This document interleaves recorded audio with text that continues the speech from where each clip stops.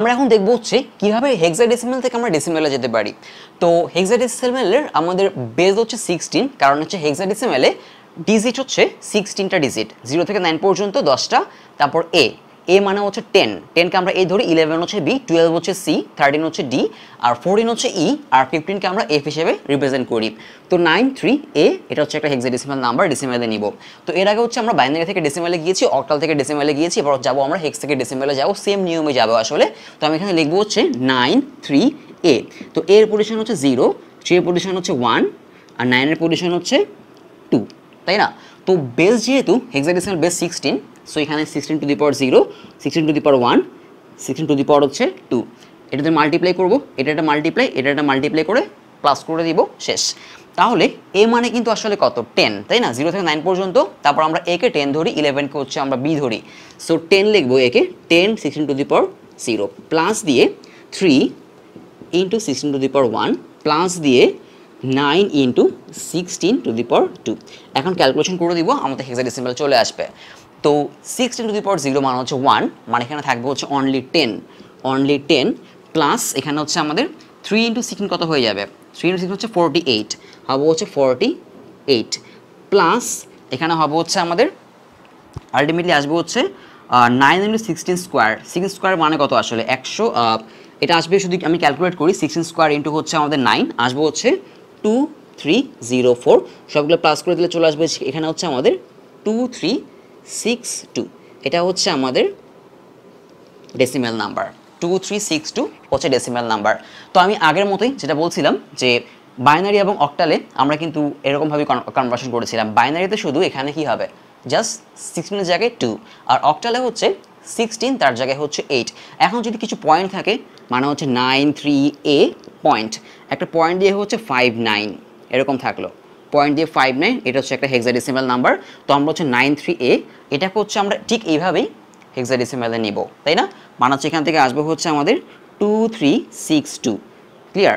Plus দিয়ে হচ্ছে আমরা এই যে 0.59 এই কাজটা করবো আর কি, মানে এইটুক তো আমরা করবোই সেমভাবে, ক্লিয়ার? তো আমি যদি এখানে করলাম, এখানে এটা করলাম না, প্লাস দিব।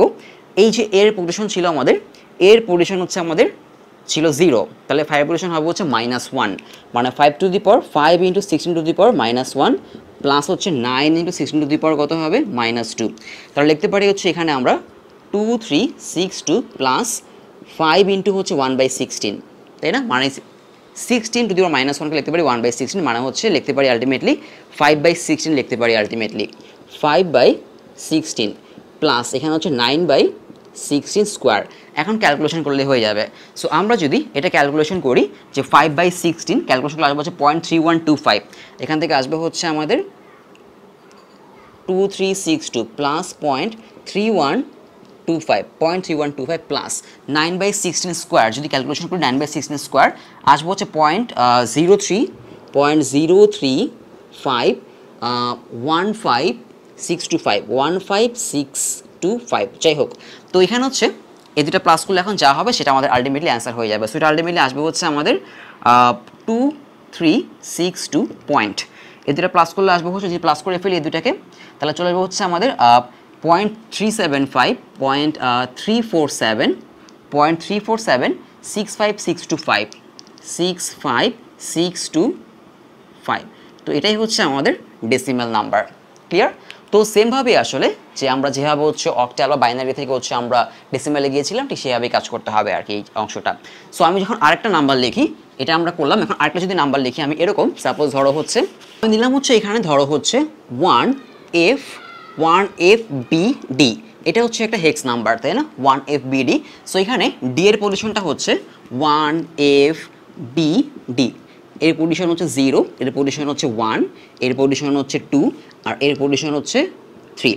16 to the power 0, 16 to the power 1, 16 to the power 2, 16 to the power 3, clear? দেন এটা মাল্টিপ্লাই করব। ডি মানে আসলে কত আমাদের? বি মানে হচ্ছে 11, কিন্তু বি মানে 11 এরকম আমি একটু যদি দেখাই দিই যে এ হচ্ছে 10, বি হচ্ছে 11, সি হচ্ছে 12, ডি হচ্ছে 13, ই হচ্ছে আমাদের 14, আর এফ হচ্ছে 15, ক্লিয়ার? তাহলে এখানে লিখবো হচ্ছে আমরা ডি মানে হচ্ছে আমাদের 13, তাহলে 13 into 16 to the power 0 plus এখানে লিখবো বি মানে হচ্ছে 12, সরি বি মান হচ্ছে 11 ইন্টু 16 টু দি পাওয়ার 1 মানে শুধু 16 থাকবে প্লাস দিয়ে এফ মান হচ্ছে 15 ইন্টু 16 টু দি পাওয়ার হবে স্কোয়ার হবে প্লাস এরপর লিখবো 1 ইন্টু 16 হোল কিউব।